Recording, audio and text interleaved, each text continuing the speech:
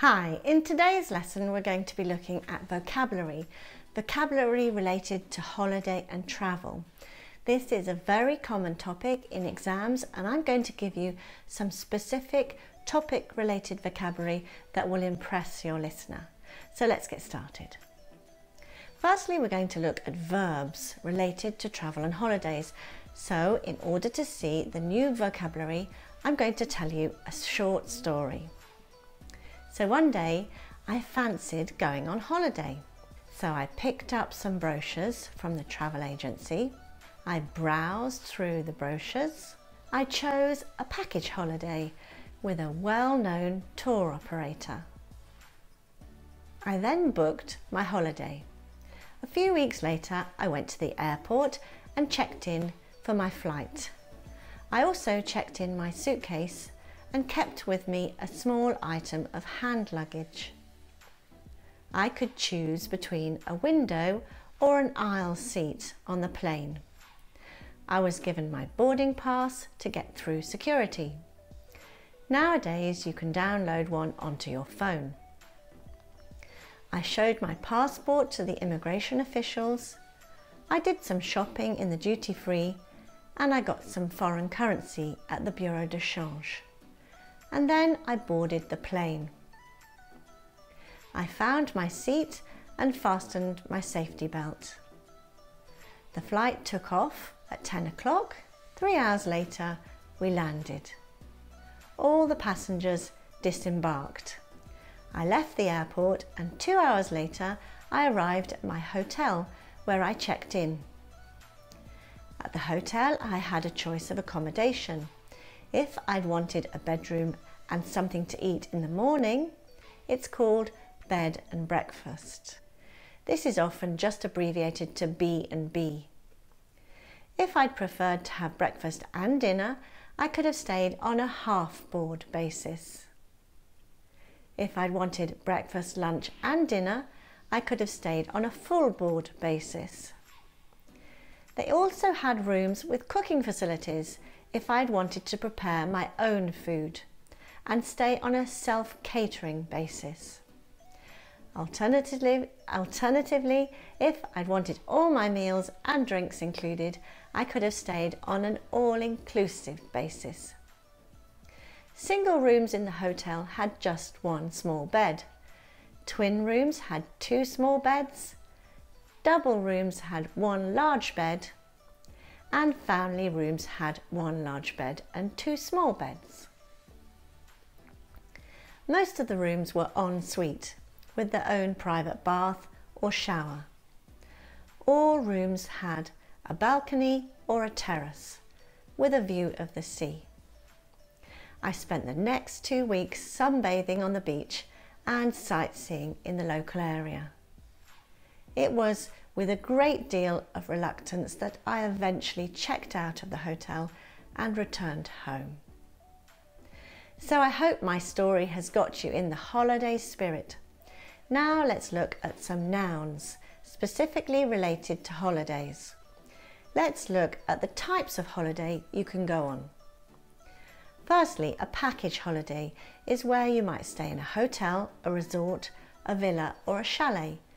This is a holiday organised by a travel company for which you pay a fixed price that includes the cost of the hotel and travel and sometimes food. Or you might go on a more simple camping holiday where you can stay in a tent or a caravan. Or a cruise where you sleep in the ship's cabin.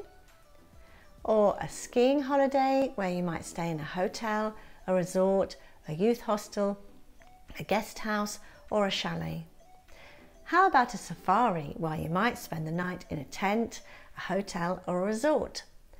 Or a walking holiday where you could also spend the night in a tent, hotel, youth hostel or guest house.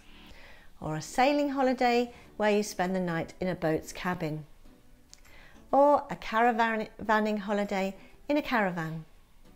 Or finally a sightseeing holiday, sleeping in a hotel, a youth hostel or guest house.